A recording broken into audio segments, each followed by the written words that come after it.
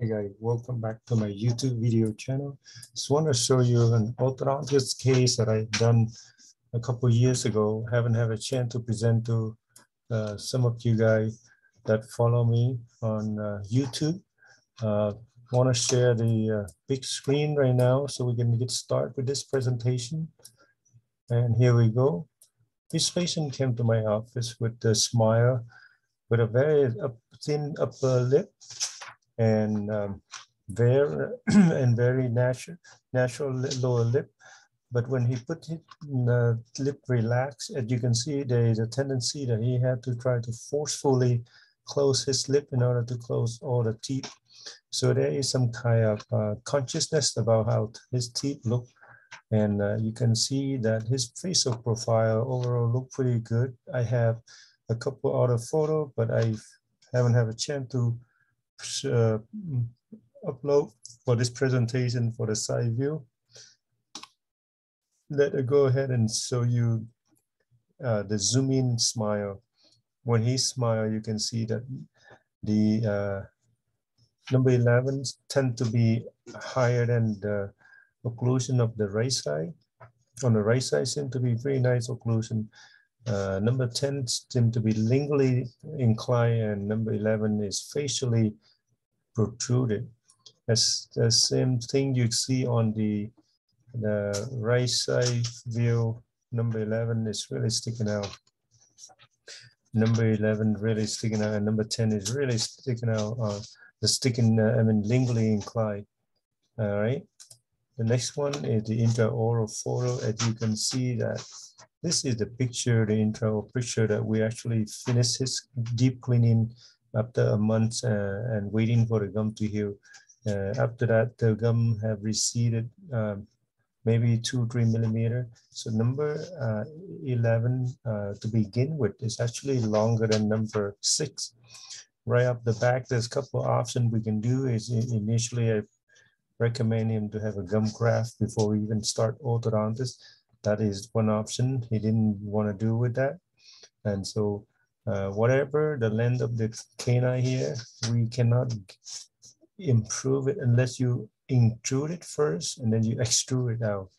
But I didn't do that. I start basically trying to give him a couple options. First of all, you can see on the left side here that the there's a posterior crossbite from number 15, 14, 13, and 12, all crossbite on this side. Upper anterior, little crossbite, anterior crossbite on the left as well. On the right side, on the other hand, minor from edge to edge on the posterior teeth, and pretty nice alignment. But certainly we can improve it if we go ahead and try to accomplish in the ideal scenario. Because the way it looks like right now is look like the number 2 and 3 doesn't have like the functional cusp, which is the lingual cusp, doesn't really buy on the back teeth. And that's what the goal is, to recreate the original ideal smile. And so this is how when he opened his mouth, you can see crowded teeth. Here's another picture before the deep cleaning. This is how his gum looked. When he first came, really read this gum at the area of number 10 and 11, because it's very difficult for him to maintain the hygiene there. So if any fluids that capture in here will cause chronic inflammation. Same thing on the lower arch here.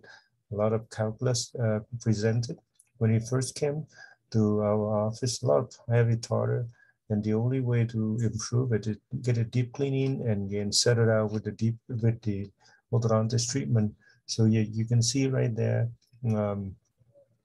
So this little blood here, I numbed him before I took picture.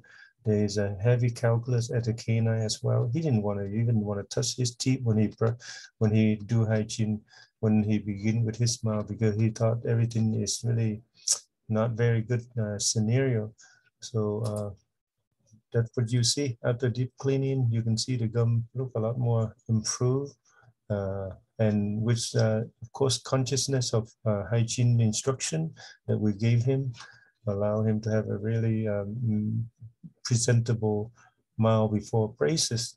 So when we're looking at this situation like this, you can see that the narrow arc on the upper and sort of like a triangle shape of top and bottom. This is the reason why you have the arc discrepancy of the both sides, mostly on the left side, that not allow the original class 1 functional or what we call is ideal over by overjet. Doesn't happen right there. So the goal is to expand this arc out a couple millimeter and put these occlusion on a posterior occlusion in correct position. When we expand like that, what it happened is allowed the room for the lateral incisor going in and the canine going in. The other option I present to him would be, let me go back one step here.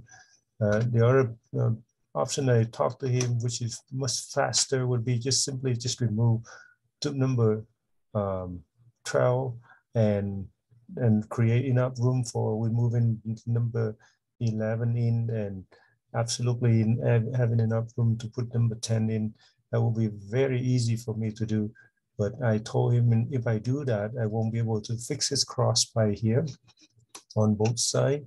And also, if I do that, I might have a hard time I might have to remove one tooth on the bottom tooth anterior in order to fix the crowded situation. So we end up started the cave without with the intention that we're not going to take any tooth out, but we're going to expand upper and lower arch as much as possible to put the arch together. So let me show you the progress that we did. We start right here. There is we start with unraveling the upper arch and lower arch with night-tie wire. And then, of course, we have to use a lot of open coil to expand the space on the bottom tooth to move those crowded bottom anterior teeth straight. And it took a lot of effort to align top and bottom together. As you see that when they come to the end, we got a nice nice alignment of the number 11 into occlusion, number 10 into occlusion, and we were able to correct the posterior one by right here on the right side and the left side. And we did use the expander on the upper. It's the rapid palatal expander. Even though the patient started at the early 20, we give it the try and it seemed to work well. It took a while to settle down. We didn't want to, after we expand, we wait a little while before we remove the expander. And so here's the progress of the case. A lot of night-tie wire, a lot of bending in the movement. And once we accomplish the alignment of the top and bottom, we did have to use the maximum torch to uproot all the root that wasn't straight in order to create the stability, long-term stability of the teeth. And these are pictures that we took along the case. And as you can see, there's a couple of tricks I want to show you, those who do an orthodontist. In order for you to move these and upper teeth backward, you are using a super power chain and going to the lower part of the incisor and leave it like that. And what it does is it, of course, is squeezing and it's push the teeth backward, create more torch for the root to be straighter. And here's another trick to correct the midline of the lower arch. You can see I put the cross arch elastic to move the teeth to the right side. And I just took some photos just to show people. And here is another trick. In order for you to put the create a nice occlusion into maximum interocclusion space or expanding the lower arch, I put lingual click on the premolar and have the patient wear cross arch from buccal number 13 and to the lingo of number 2021, and that's how you expand the lower art, and you use narrowed out the upper art to put the occlusion together.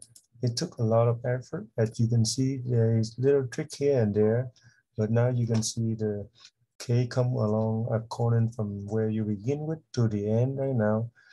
Using the elastic is very important with the compliant that patient doing their job at home.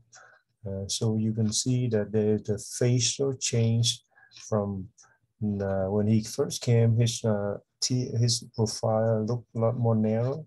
After we expand, you can see that his face looked a lot more full, and all the teeth come into the space where there is no more space between the corner of the lip, which is important.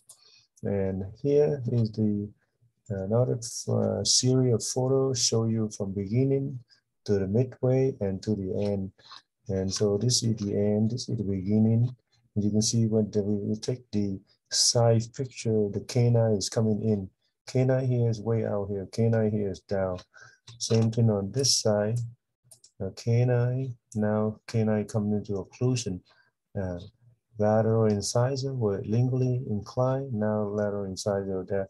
And then that little space there, triangle space, will be filled up at the patient floss and maintain his hygiene daily. Here we go. This is another facial aspect that we want to review. From beginning, narrow face, but when you get to the end, his face a lot more broader. And here's another detail that I just want to show. This is the upper arch seem to be straight, and you can see this is the evidence that we use the rapid palatal expander and we cut it at we almost finished the case. A lot of detail. Here's the side veil we showed you before, but you can see that posterior crossbite being fixed on the right side, posterior crossbite on the left side being fixed on the left side. Canine and lateral were disorderly located. Now it's located correctly. Those little space right here is caused because once we straighten the teeth out, you create black triangle. I could have done is do interproximal reduction with enamel strip, but I didn't want to create any kind of long-term damage. So I did not do any interproximal stripping that most people do with Invisalign. Here's another case. Here's another picture of the smile, starting with very forcefully smile because he doesn't smile much. But now you can see the smile more relaxed with a more fully smiling with the lip. Here we go. This is the final photo. You can see that upper arch rounded and lower arch rounded. Nice smile outcome. This black triangle will be filled at the patient floss and maintain the teeth well, his teeth well. Here's the before open bite, which you just want to show that you how crowded it looked on the lower teeth, so you have an appreciation of what we accomplished. Same thing on the upper, crowded, really crowded and narrow on the upper. And here's the upper. This is the before and this is after. Very nice curly. We could have improved this part right here, but he did not wear elastic properly, so there is a little discrepancy right there. Same thing on the bottom too, but you can see very crowded. Now it's up, lower straight. Although we're trying to really want to get all the teeth straight, but there was time that he missed several appointments. And here is just a quick the end here. You can look at how it looked right here and how he smiled right here. He did give a very nice testimonial. I didn't want to put on this video. I give this slide at this final slide, and I just want to say thank you for listening, and I hope to see you again next time. If you guys have any comment and question, feel free to ask me. If you are a patient, feel free to ask me. If you're a dentist, you want to learn about orthodontics, you feel free to ask me. Have a great day. Thank you. Bye-bye.